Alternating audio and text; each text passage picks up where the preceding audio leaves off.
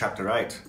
This is another chapter that's largely about mathematics. We had the reality of abstractions, which at least in part was about mathematics, and this one is a window on infinity.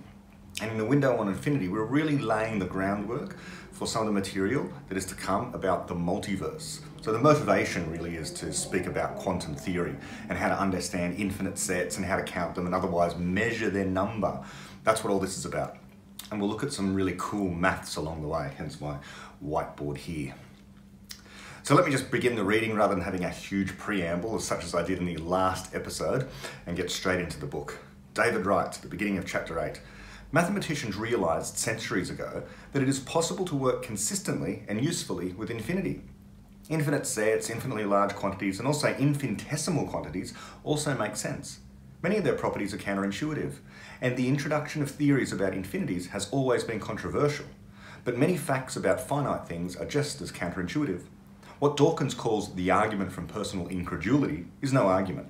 It represents nothing but a preference for parochial misconceptions over universal truths. In physics too, infinity has been contemplated since antiquity. Euclidean space was infinite, and in any case, space was usually regarded as a continuum. Even a finite line was composed of infinitely many points.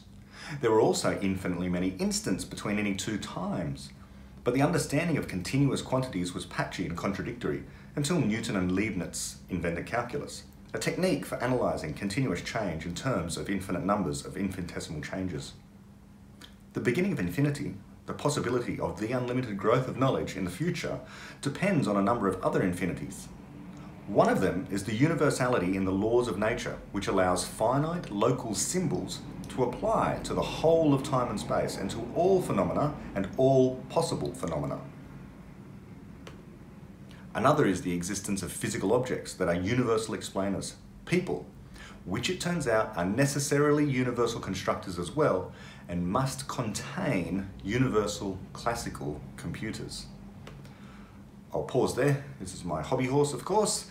A person is a universal classical computer, or as David says there, a person contains a universal classical computer. A person is a universal classical computer in the sense that they are that plus more. They have all the capacities that a universal classical computer has, but unlike the universal classical computers that, for example, I'm making this podcast and video upon, those computers cannot explain anything. They do not have the capacity for explanation, for learning. What we need in order for something to be designated a person is a system that not only is universal in its capacity to compute, but also universal in its capacity to explain. One, the universal capacity for explanation depends upon, or has a prerequisite of, universal computation, but not vice versa. A universal computer doesn't need to be a universal explainer. Let's continue with the book.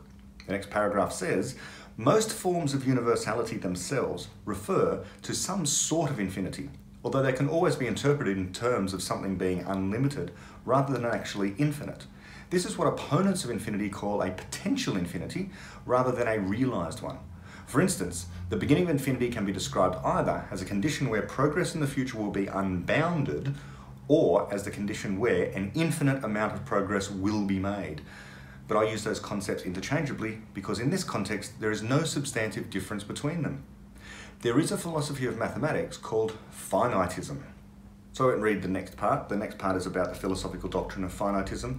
I won't read that. I would encourage people to go to the book for the full understanding of the problems with finitism, but suffice it to say here, the question is, if one rejects the reality of infinity, then one is forced in mathematics to conclude there must be a largest possible number. If you believe in finitism, or if you think finitism is true, then there are not infinite sets, including the infinite set of numbers, the infinite set of integers.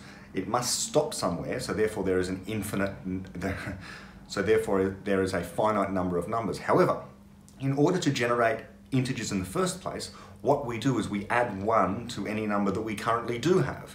And so if the argument is there is a largest possible number, then we are contradicting the rule that in order to get to the next number, we add 1. In other words, if someone comes up to you and says, if someone comes along and argues for finitism, then they are arguing for a largest possible number, and they must be able to answer the question as to why that largest possible number, whatever it is, cannot have one added to it.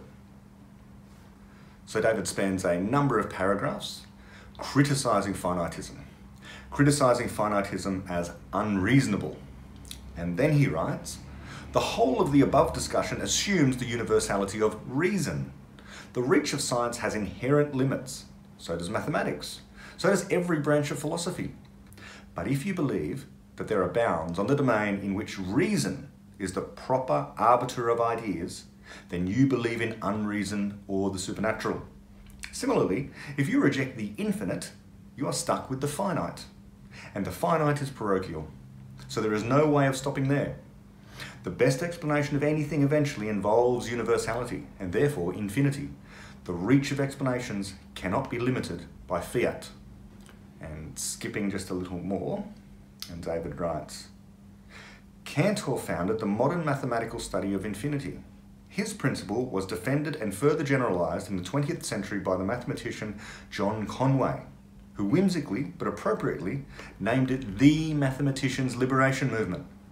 As those defenses suggest, Cantor's discoveries encountered vitriolic opposition among his contemporaries, including most mathematicians of the day, and also many scientists, philosophers, and theologians.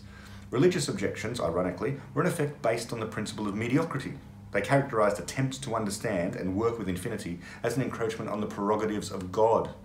In the mid-20th century, long after the study of infinity had become a routine part of mathematics and had found countless applications there, the philosopher Ludwig Wittgenstein still contemptuously denounced it as meaningless, though eventually he also applied that accusation to the whole of philosophy, including his own work. See chapter 12. I'll pause there and my commentary here. Wittgenstein again. Yes, Wittgenstein and Popper had a great debate about whether or not there existed philosophical problems at all.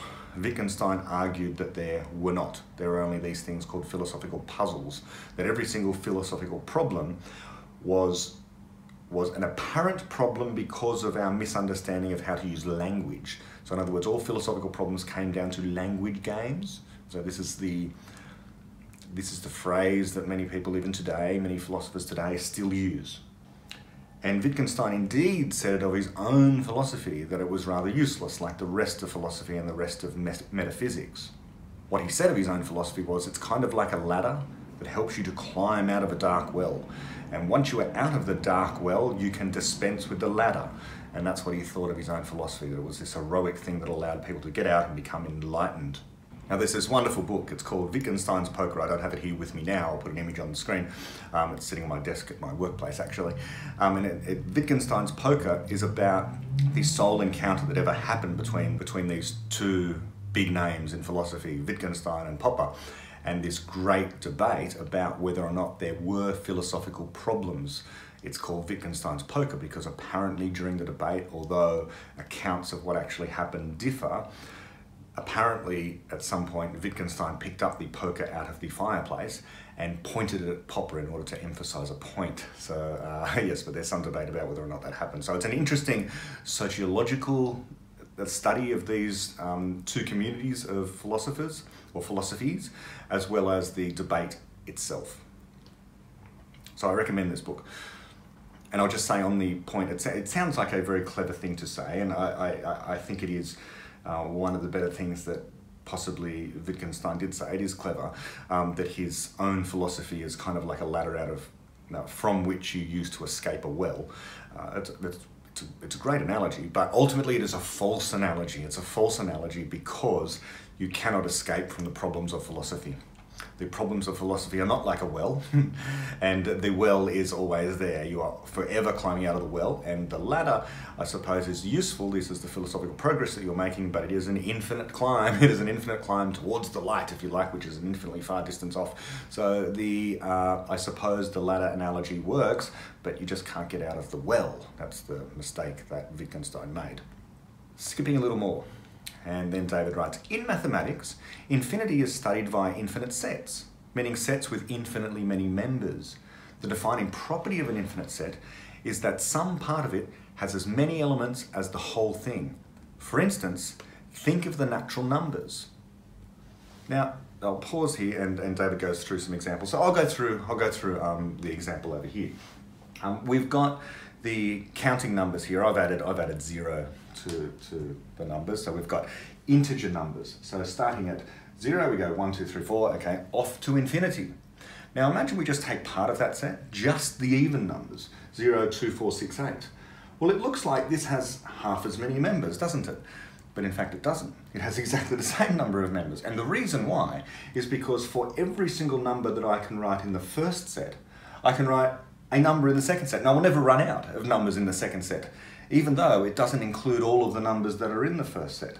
And so what we say is that these two sets are in one-to-one correspondence. For every member, we can write down another member in the other set. And so on, if we did the 3 times tables, 3, 6, 9, 12, etc.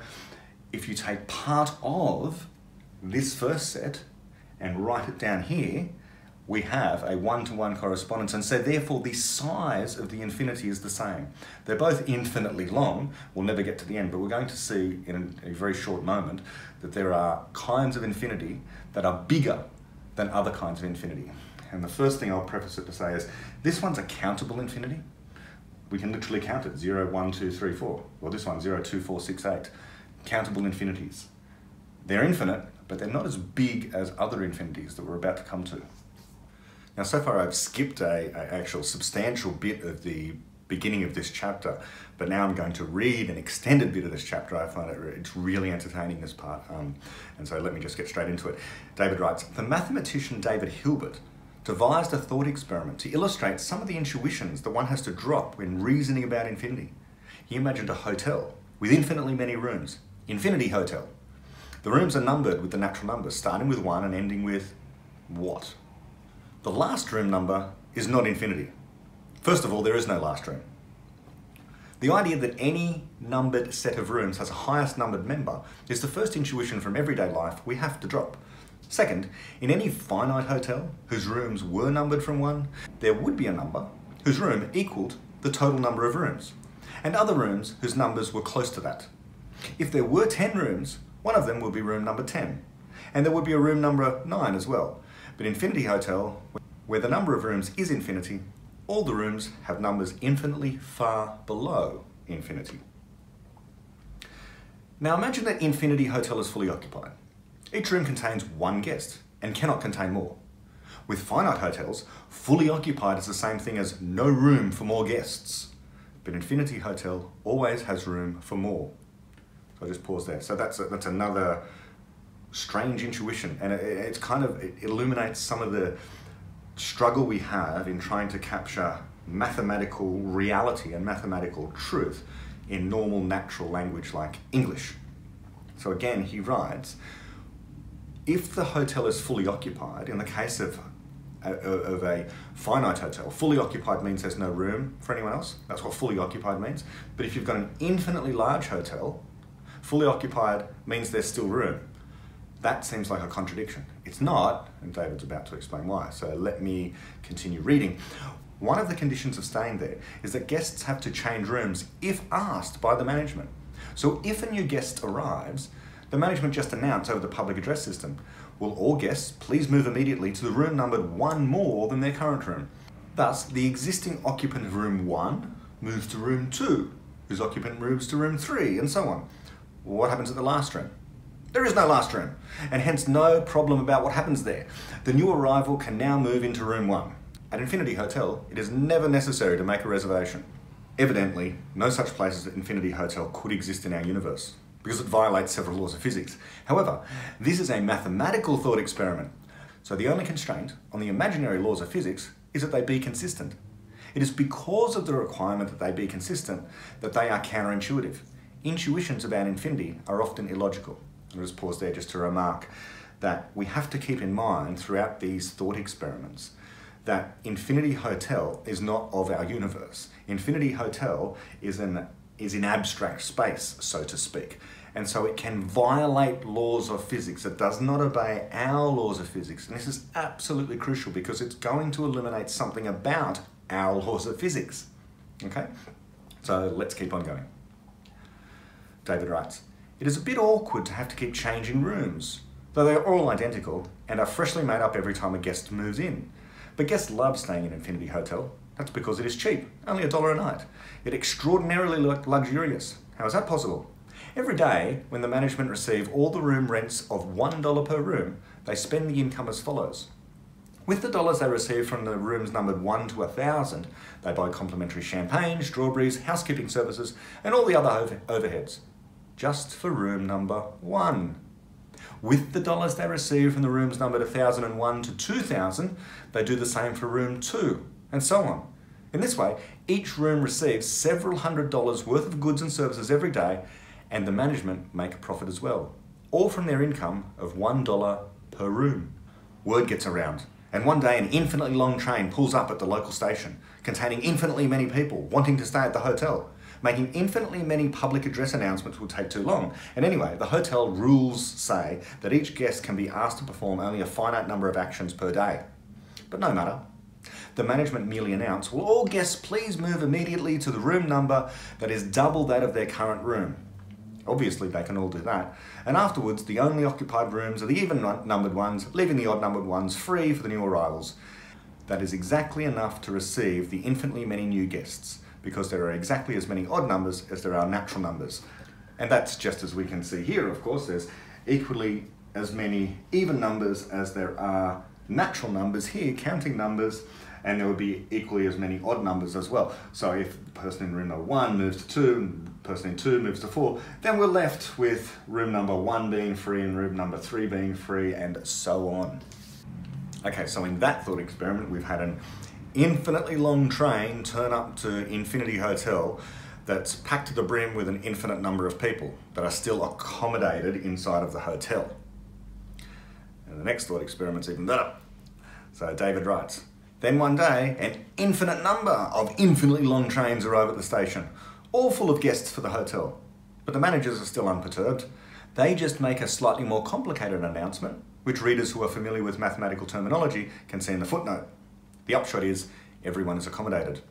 So even an infinite number of infinitely long trains with an infinite number of people on each train can still be accommodated in Infinity Hotel. Which is just to say, there is a one-to-one correspondence between those two sets. The set of infinitely long trains, the infinite set of infinitely long trains, each of which have an infinite number of people in them, and the set of natural numbers here. But then David writes, however, it is mathematically possible to overwhelm the capacity of Infinity Hotel. In a remarkable series of discoveries in the 1870s, Cantor proved, among other things, that not all infinities are equal. In particular, the infinity of the continuum, the number of points in a finite line, which is the same as the number of points in the whole of space or space-time, is much larger than the infinity of the natural numbers. Cantor proved this by proving that there can be no one-to-one correspondence between the natural numbers and the points in a line. That set of points has a higher order of infinity than the set of natural numbers. And then David does an explanation of Cantor's diagonal argument. I'm going to do a slightly different version here. It's kind of the version that you will see if you just look up Cantor's diagonalization argument. Okay, so let's start again. And here we're going to use the binary system. In other words, just the numbers 0 and 1. So if we were to write down all the different permutations, different ways in which we could write an infinitely long sequence of zeros and ones, let's see what we do. So maybe we could, if we were just going to write, we could write just zeros, right? That would be an infinitely long sequence of nothing but zeros. Boring. Or an infinitely long sequence of just ones. Okay, fine. And now if we start to combine them, maybe we could do an alternating series of 1, 0, 1, 0, 1, 0. Or we could do the opposite, 0, 1, 0, 1, 0, 1. Or maybe we could do 2 1s and a 0, 2 1s and a 0. Or maybe 2 zeros and a 1, 2 zeros and a 1. Or maybe it could be 3 1s and a 0 and 2 zeros, or 1 0, or 3 zeros, 3 1s and 2 zeros. You can imagine all the different possible permutations of ways of writing zeros and ones. All the all the different kinds of infinitely long sequences of zeros and ones. Now it's at this point I realised my microphone had ceased working, and so we're going to have to continue this explanation in the very next episode, where I can promise the audio is far better. Anyway, we'll see you then.